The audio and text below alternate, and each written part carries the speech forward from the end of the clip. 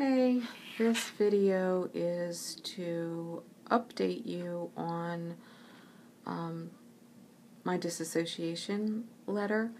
I did a video a while back about my disassociation letter that I turned in. I call it my packet because it was, yay thick. And I did a video on that. I turned that into my local congregation, my congregation, November 2012. Last night, I received a call from an elder in the congregation that I used to attend. Very sweet fella, older fella, precious as can be.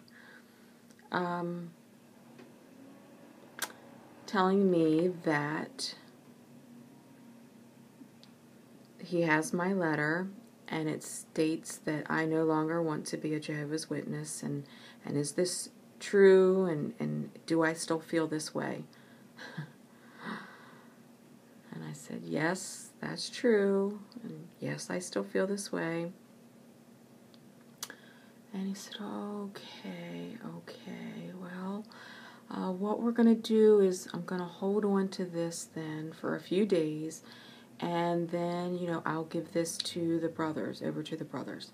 I didn't ask him what that meant because, honestly, I was just so shocked that I was receiving this call, like, almost 2.5 years after the fact. And, okay. I can only assume that what he means is that he's going to hand it over to the brothers so that they can announce that I'm no longer a Jehovah's Witness at the hall.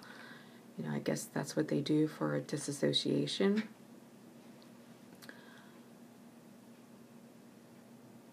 But the reason that they did not, I should backtrack and I should tell you that when I turned in my disassociation packet, it was rejected by the brothers because I addressed it incorrectly, and I wrote it to, Dear Watchtower Bible and Track, and apparently that is not correct. I was supposed to address it brothers in the hall, or to the congregation of Jehovah's Witnesses, or I don't even remember. But I addressed it wrong, and therefore the brothers got word back to me that I addressed it incorrectly, and they were unfortunately not going to be able to accept that. And if I wanted to submit a letter of disassociation, I would have to redo it and readdress it in a different way to whatever their specifications were at the time. I don't know, I don't remember. But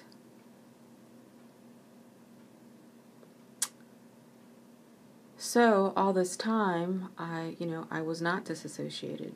But I didn't even want to do that letter initially. I hadn't intended to, except for outside pressure, forced my hand to even submit a letter, because I don't have to submit anything. I can do whatever I want to do. And that was my intent. But I caved in to family pressure to do this. So, okay, I did that. I did it once, and I actually put a lot of work into it, and I copied, a lot of information out of the various publications so that everything I said in that disassociation letter was backed up by publications, photocopied, and attached to. So, I did that once, and I was not going to do that again. So, I just dropped it at that point. And so I think it's kind of funny that 2.5 years later, nobody cares who I addressed it to. It's like, oh, okay, we have your letter. We're going to handle this.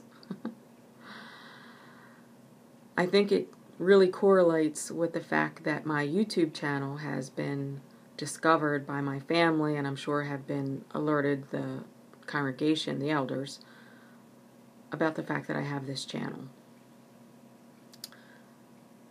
And now it doesn't matter who the heck I addressed it to. They'll take it. And the reason for that is because they know that I'm a person who speaks out. And they don't want any of their brothers and sisters, any of their flock, their congregants, to speak with me. So the only way to shut me up is to get their members to be afraid of me and to label me. And so that's why they're eager all of a sudden, 2.5 years later, almost 2.5 years later, to put this label of disassociation on me. No second letter required, suddenly. So, make of it what you will, but I just thought I would share this with you guys and let you know what is happening. So that's it. Just sharing, and take care. Talk to you later. Bye.